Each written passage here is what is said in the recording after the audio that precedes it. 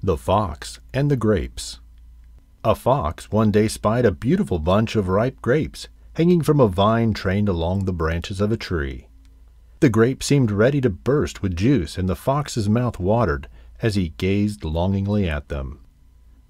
The bunch hung from a high branch, and the fox had to jump for it. The first time he jumped, he missed it by a long way. So he walked off a short distance to take a running leap, only to fall short once more. Again and again he tried, but in vain. Now he sat down, looking at the grapes in disgust. "What a fool I am," he said. "Here I am wearing myself out for a bunch of sour grapes that aren't worth jumping for." And off he walked, very, very scornfully. We always need to remember, there are many who pretend to despise and belittle that which is beyond their reach.